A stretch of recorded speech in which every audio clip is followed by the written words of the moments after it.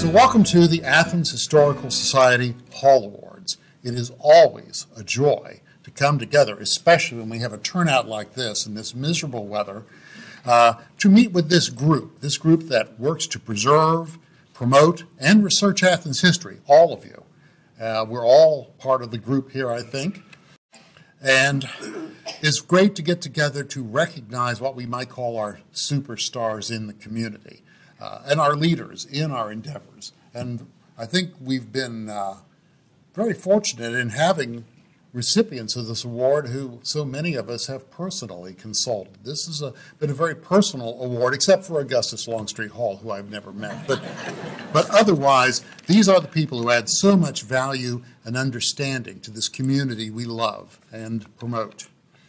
Now, every Hall Award is a special one because of the recipient. But this year, I think it's also important to realize that this is the last award to be presided over by outgoing President Mike Kitchens, who has taken my place in the rumble seat back there. Mike is the originator and guiding light behind this award. And I think that's been a factor in people recognizing the organization and joining again. And so, Mike, thank you so much for your promotion of this very important part of the Athens Historical Society.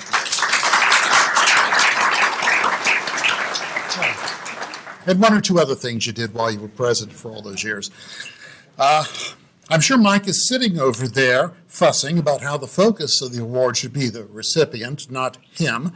And he's correct. In our first year, as you may remember, we recognized the man who wrote it all down posthumously, Augustus Longstreet Hull. Our next award was to that diligent and painstaking researcher, the late Patricia Cooper. Patricia Cooper, if you didn't get to know her when she was with the organization and with us, look at your bibliography, your tables of contents, your footnotes. She's all over the place, often correcting an error that's been in place and cherished by maybe our Chamber of Commerce for 100 years. She hunted them down and eliminated them, and that's what we love in the archive business. Last year, we were honored to present the award to the person who has been pushing Athens history forward her entire life, researching, speaking, and publishing, Mary Bondurant Warren. We'd love to see Mary Clarke come into the Harvard. I think we can agree on that, Steve, except that we know that if she has a question for us, it's going to be a really bad one if she hasn't been able to find the answer. So, you know, but we're still happy to see you. And now, we come to the latest person to honor us by accepting this award, Charlotte Thomas Marshall. Now, I could start talking about her myself, but fortunately, there are three excellent speakers today who are eager to give their perspectives on Charlotte's contributions. And I think when you hear their names, you'll realize that just as hers are, their fingerprints are all over Athens history.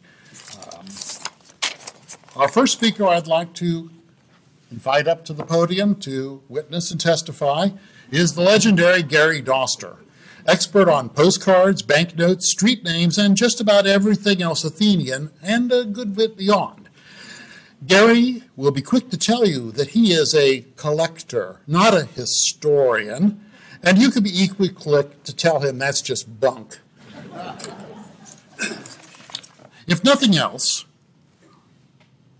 well, as you know from his postcard history, which was put together with a significant amount of help from somebody else who will be at this podium later today, if nothing else, Gary uses his collecting as a sort of crowbar to pry into history, like any good collector does. He's learning. He doesn't just, otherwise he could just collect little glass figurines like something out of Tennessee Williams. But no, he knows the story and the reason behind everything.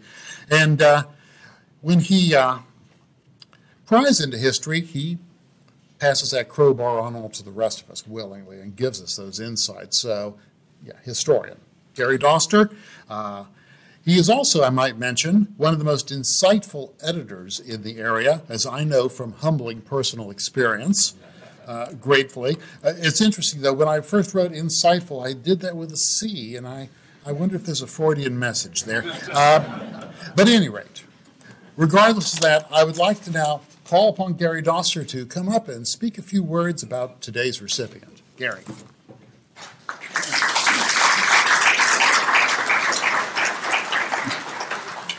That was a little much, Stephen. Thank you. I'm delighted to be here.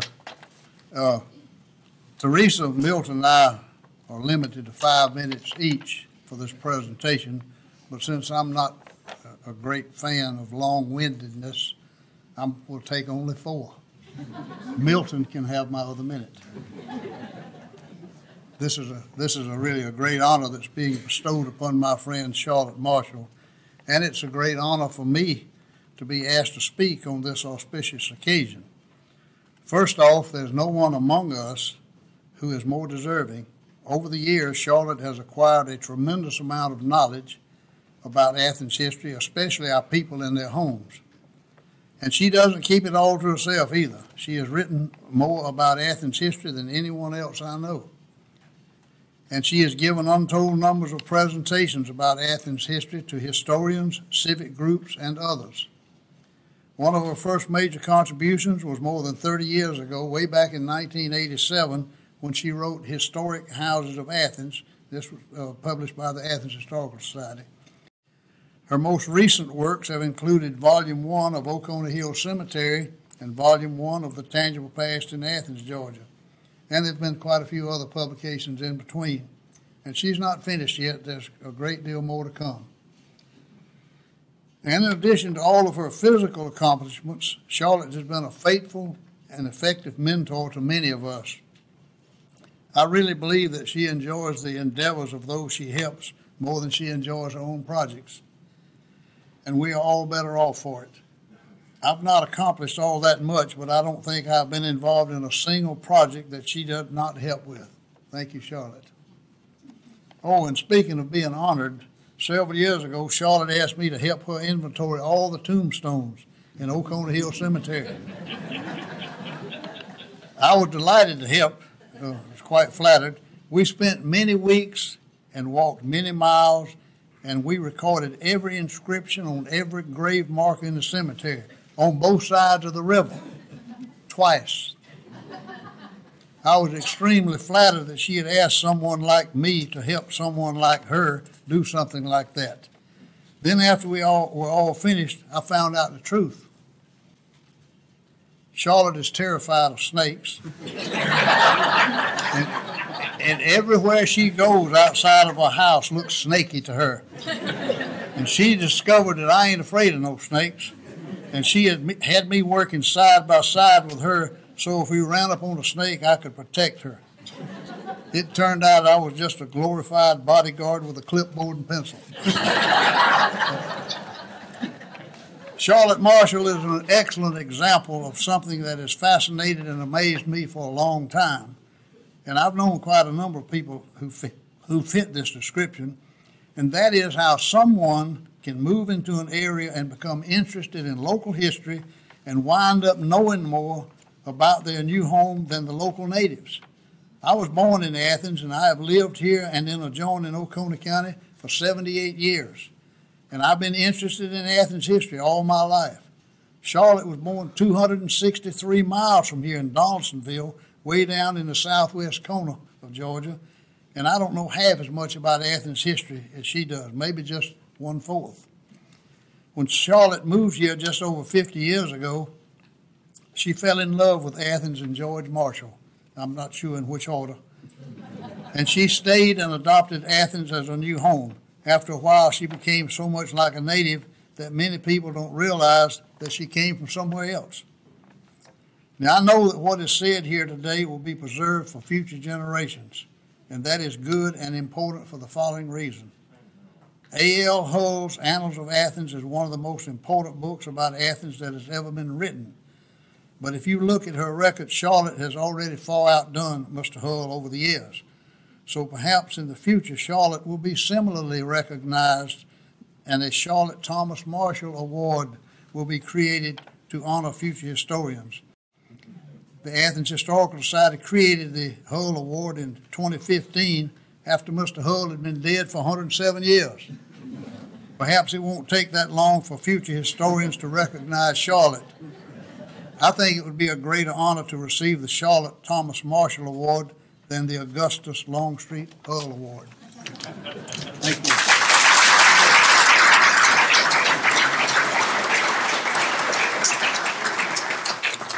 Thank you, Gary. Next, we call upon Milton Leathers, a name you all know. Milton was born into Athens history, so in some ways he could hardly help getting involved in our community's history. And sometimes, indeed, with his world travels and brilliant grandchildren all over the planet, it's hard to figure out just how he finds time to be so involved with Athens history still. But he does hit the ground here now and then to write, lead tours, speak, and just generally cheerlead everybody else's efforts as well. Milton loves to regale his friends with anecdotes and insights about Athens figures, sometimes scandalous. I bet he'll have one or two observations about Charlotte Marshall as well. But good ones, right, Milton? If you would. Thank you, Stephen. Where is Charlotte? Oh, I couldn't find no one. I couldn't see you.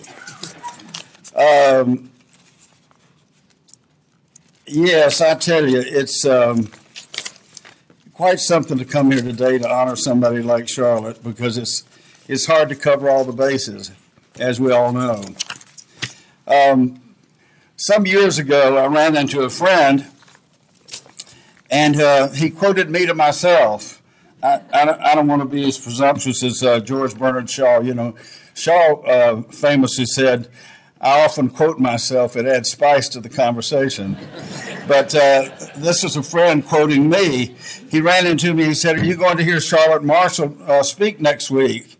And I started to ask him, "What is she speaking?" And then I said, "Oh, never mind. It doesn't matter. I don't care what she's speaking about. I would go to hear Charlotte Marshall read her spaghetti recipe. It really doesn't matter to me what she's speaking on."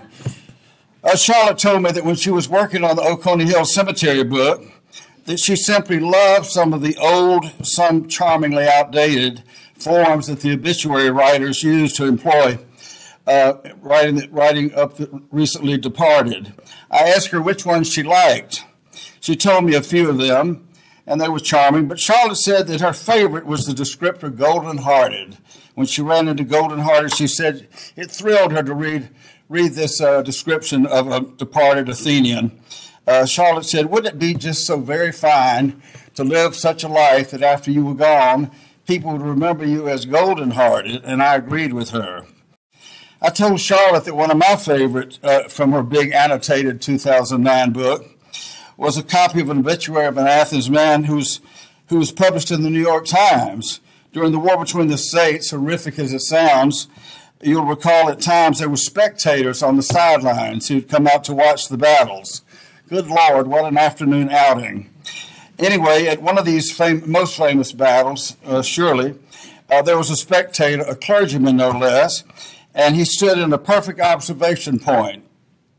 The New York Times accepted the Reverend Anderson's eyewitness judgment for a 1907 headline in their obituary for a deceased Athenian. It read that he is said to have advanced furthest at Gettysburg of any Confederate. The Reverend Anderson was quoted as having called this captain the Confederate who penetrated farthest at Gettysburg. I told Charlotte I liked the ring of that phrase. One of Charlotte's annotations mentions an Athens man, and some of us can identify with this. She mentioned a prominent Athens man who gave away a modest fortune in his younger days when riding a wave of commercial prosperity. Some of us can look back and think, gee, it'd be nice to have some of that money back. But I like that phrase, too. That shows you an obituary with the clarity of hindsight. Charlotte came to Athens over 50 years ago. It's hard for all of us to conceive of how many hours and hours and years she has dedicated to producing everything she's given us. She's a researcher, a much-in-demand speaker, a tour guide, a teacher, a mentor to individuals, a friend, an encourager, a one-woman reference desk at almost any hour, day or night, an ever-helpful model citizen in so many ways. The Augustus Longstreet Hull Award is intended, as defined by the Athens Historical Society, to recognize individuals who have made extraordinary contributions to the study and preservation of Athens history. Before presenting this award to her, I feel I must make some mention of one aspect of the honoree's life to which I give the title, Charlotte, the Master Gardener. How many of you have seen the beautiful flowers and landscaping at George's and Charlotte's house on Riverview Road? Not many, I suppose, because you haven't, because Charlotte, the Master Gardener, never happened. Gardening is where she thought she was headed until she married George. Charlotte's derailed life as a famous gardener can be blamed on 4 old Athens names: West, Reed, Taylor, and Grady. George Octavius Marshall, Jr. was a native of Americus, Georgia, but in 1956, he married his first wife, a young lady with deep roots in Athens, Marion Lampkin West. After a suitable number of years, Marion's family liked George so much that they declared him an Athenian. Sadly enough, Marion Marshall died in 1964, but the West kept George, and George kept them. George apparently had taken to heart what his landlady, Miss Henrietta Tibbets, had told him when he was a student in Athens. He was renting on Hill Street from Miss Tibbets, and he caught a cold, and he asked Miss Tibbets, who should I go to? And Miss Tibbets said, well, I think Bowling DeBose, he'll get you fixed up. And she handed him the telephone book. She said, and he has a grandmother, and call him. And so George did, and he got in to see Bowling DeBose, and Bowling fixed him up. And the next week, George was asking his landlady, said, tell me now, when you told me where I should go, you told me that Dr. DeBose could get me fixed up. You said he was in your church, and you said he had a grandmother. And I'm not sure what did you mean by that? And Ms. Tibbets said, well, Mr. Marshall, you haven't lived in Athens very long, but when you've been in Athens longer, you'll realize that in Athens it is necessary to have a grandmother. So George had learned to hang on to his deceased wife's relatives. When George married Charlotte Thomas in 1967, the new bride was taken under the wings, at times perhaps gasping for air, by her new husband's relatives. The aunt, Miss Frances West Reed, had a project in her head to recreate lost Oconee Hill records by copying all tombstone inscriptions in the old part of the cemetery. The project was begun by some ladies personally, but it soon came under the auspices of the Athens Historical Society. We know where that led. So much for West and Reed. The Taylor and the Grady names loomed up when, as an Athens Junior Assembly member, young Charlotte was given the task of writing the history of the organization's Greek Revival headquarters on Prince Avenue. Once Charlotte said, I don't know why they asked me. I know nothing about architecture. But that assignment started Charlotte down another path, to understanding not just the people who lived in Athens, but the buildings they constructed to live in and work in and to enjoy. And the rest is quite literally history. Charlotte became so fond and so involved with our city's people and the built environment that George, she said, began calling her a faux Athenian. The files of information in her study at home grew and grew. I once called to get a piece of information for Charlotte. Charlotte wasn't home, but George said, oh, Charlotte's got that. I said, are you sure she's got that? George said, oh, I know she's got that. Before Charlotte throws away any piece of paper with information on it, she makes 2 copies of it. So she will have that information. So in a nutshell, that's the story of Charlotte's magnificent gardens that never were. The acknowledgments in the front of her Oconee Hill book thank Charlotte's parents and say in particular from her mother and her mother's father, quote, I inherited an intrinsic interest in our own and in other families' genealogies, as well as the capacity to retain all the relationships. That, friends, is a key to one part of Charlotte's genius, that capacity to retain in her head all those relationships, which Charlotte does it better than any person I've ever known. Her last line in the acknowledgement amuses me. It reads, for the sake of the record, I have no ancestors buried in Oconee Hill Cemetery, and at the time I became involved in the cemetery project, I had no idea I was remotely kin to anyone buried there. Well, I once heard someone say, you give Charlotte a stranger and 15 minutes and she will find a connection. Now she knows she is related to people in Oconee Hill. including, by the way, the 19th century Athenian that she studied and came to love and whom she's admired the most over the years. She found out she was related to that lady buried at Oconee Hill. So what do we have in this year's winner of the Augustus Longstreet Hull Award? Yes, her files are jammed with papers, but we know Charlotte's much more than a copier of papers, 2 copies or more. She's a lover of Athens history who ultimately internalizes all of that information, slowly, thoroughly internalizes it, and then presents it back to us in the cogent, sensible, and delightful way we have come to expect. And Charlotte is no faux Athenian. She's the real thing. I've always said Athens is different from places like Madison or Savannah because if you have such an interest in becoming an Athenian, you can become one. I think because the University of Athens has always welcomed newcomers with talent, and Charlotte is no faux Athenian. She's the genuine article.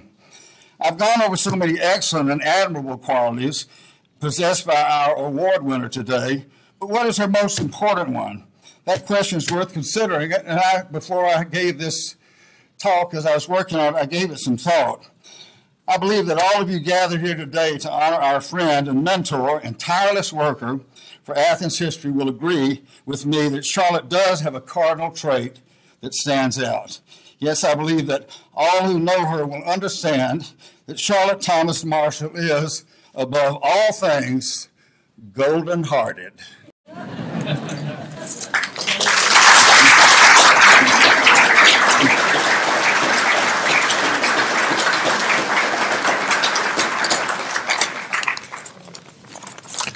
Thank you, Milton.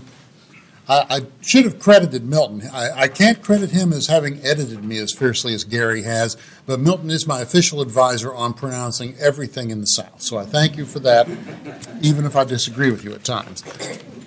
Let's thank you. Thank you. Mr. Leathers. Our final speaker today is none other than Theresa Flynn. Many of you have personally benefited by her knowledge of genealogy and deep Athens history during her time as a librarian archivist at the Heritage Room at the Athens-Clarke Public Library. Many of us recall and still treasure her blog entries from the Heritage Room, beginning with a stray point or an odd advertisement, odd little thing that just caught her eye, after which she would then drag you into this vortex of information going out in all directions till at the end, sort of like a Coney Island of history, you stumbled out of the whole blog shaking your head and saying, wow. They were wonderful, wonderful essays. Like Gary, she's a shark of an editor and recently stepped back from being a mover and shaker on the board of the Athens Historical Society to being a mover and shaker among our civilian members like you all. And remember, Mike extended that cordial invitation. Even if it seems like with 15 members, we've got 90% of you on the board now, we need talents all the time to help our committees, specialists in the community who can help us move forward this organization. Theresa Flynn is an excellent role model for that. She is also an expert on research on vice and folly in Athens. But today we'll let her expound, I trust in a more positive light, as she talks to us about our recipient. Theresa.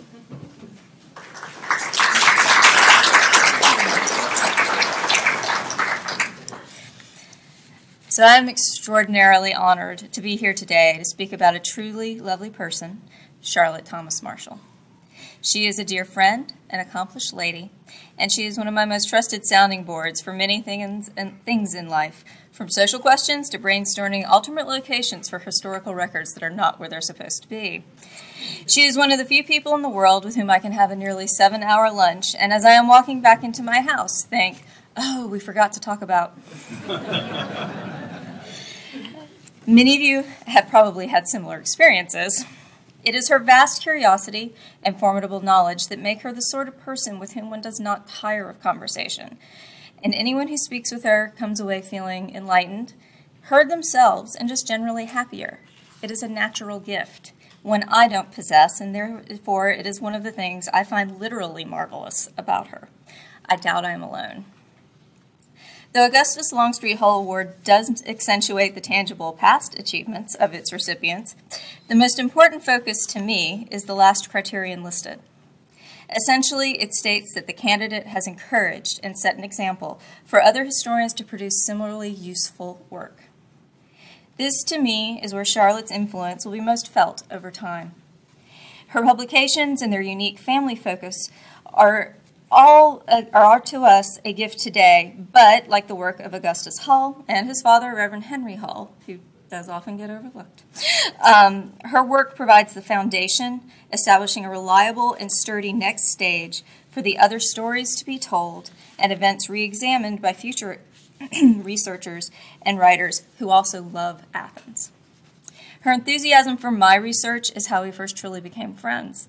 When I was a relatively new genealogy librarian in the Heritage Room, abstracting Mayor's Court docket books, and I had become interested in a recurring defendant.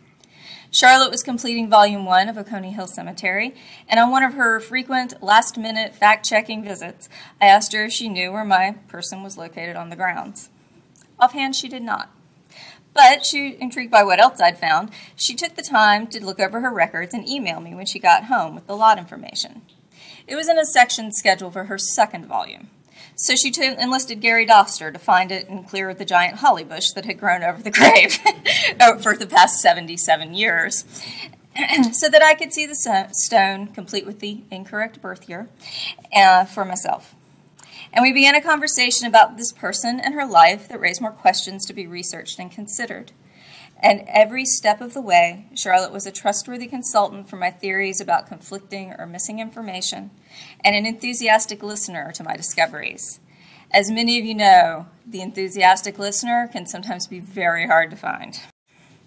While my subject does have a superficially sensationalistic side, that was not what fueled Charlotte's encouragement of my research. She was excited I was looking at a part of Athens history that she, with her knowledge of distinguished and prosperous Barrows and Billups, Hodgsons and Hulls, Carltons and Cobbs, all possible spellings of Talmadge, knew nothing about. It wasn't just that she was interested in this particular tale. It's that she felt all the stories of Athens should be discovered and shared, and wasn't it wonderful to find something new? As one of my favorite non-local historians, Keith Wrightson, puts it, history contains many stories, all of which deserve to be told.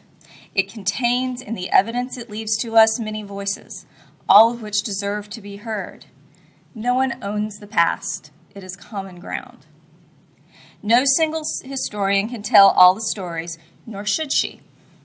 Charlotte understood, because she is nothing but if not wise, that history needs a constant stream of curious people with different outlooks and backgrounds and interests to fully tell all of Athens' story. The range of storytellers was one of the great strengths of Tangible Past in Athens, Georgia. It contained many contributors providing their distinctive viewpoints, and yet Charlotte was able to wrangle all these essays into a single harmonious volume. Charlotte's curiosity and enthusiasm are an encouragement to other local historians, to the students she takes on tours of Oconee Hill Cemetery, to the random genealogists lucky enough to be referred to her expertise when they are stymied. Her delight when you come to her with a new story or question about Athens and her people is infectious, and her shared disappointment when records are unlikely to be found is felt. She is eager to assist you in any way she can. This affinity is a natural one for Charlotte, for it is how she became an historian herself. The front page of Oconee Hill Cemetery, Volume 1, a book flagpole editor Pete McCommons astutely called The Athens Family Bible, includes a page of dedications to the people who mentored her, encouraged her, and helped guide her to the resulting uniquely wonderful and useful publication. Of the 6 people named, the first 4 are women, family and friends who taught her how to do research, find evidence and trace it carefully, not to overlook the role of family stories in reconstructing the past, and passing on a love of Athens, especially Oconee Hill, and the joy of telling an interesting life story. Everyone has an interesting life story. That Charlotte's own life and work would do the same for others is inevitable, because she has embraced this vocation, and we and future generations will be all the better informed for it. So thank you, Charlotte, and congratulations.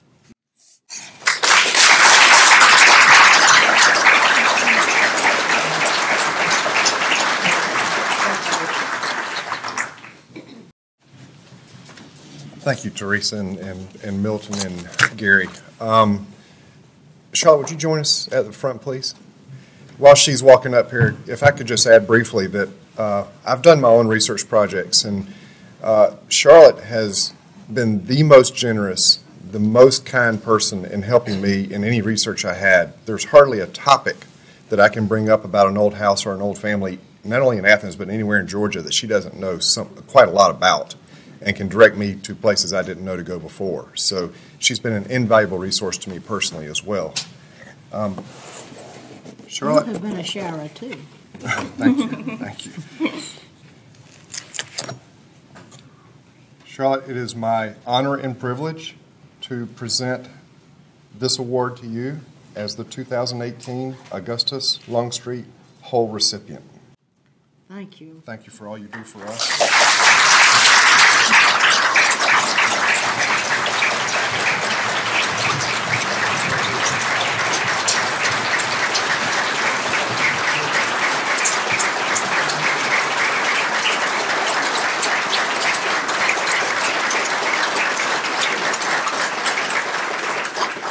And before you get to talk, because I know you want to talk,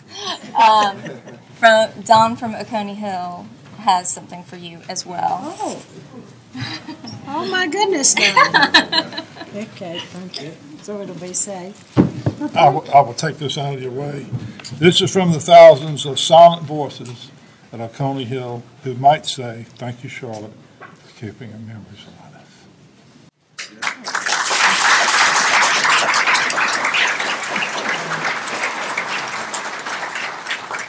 Now you can talk.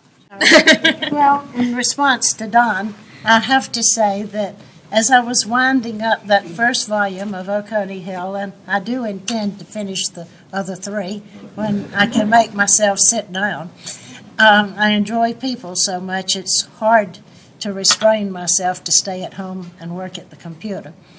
But as I was winding up that book and Gary and George were proofreading it, I said, you know, I'm really giving these people another life because it's all been silent since their funeral.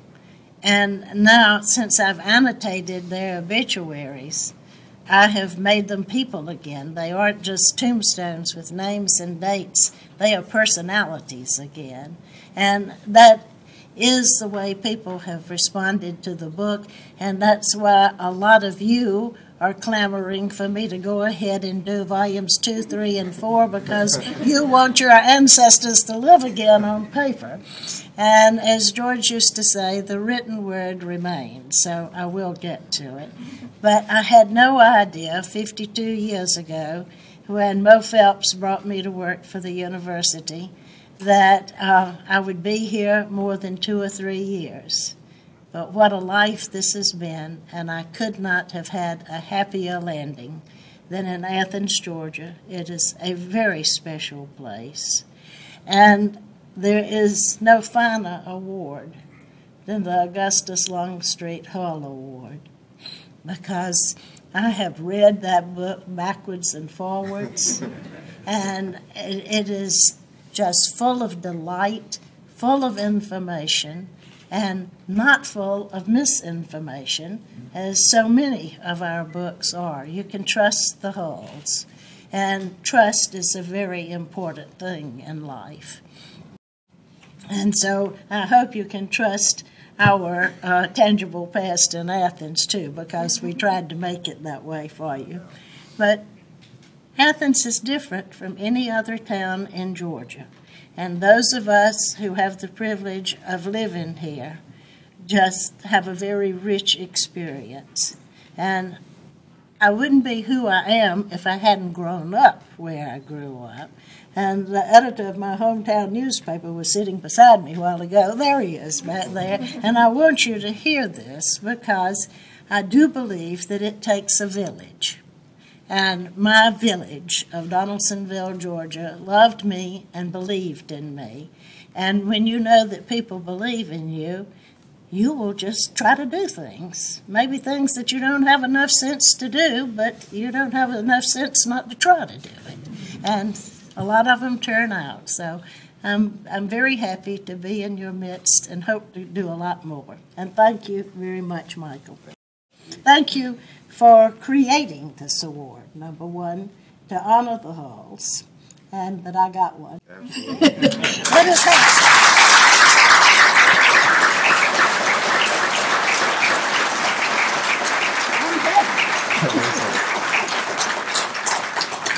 Truly a well-deserved honor for Charlotte, and we hope that she will continue to celebrate with us by, as we adjourn just now, coming out and having some refreshments, which is we catered in from Lindsay's. So we hope you enjoy that.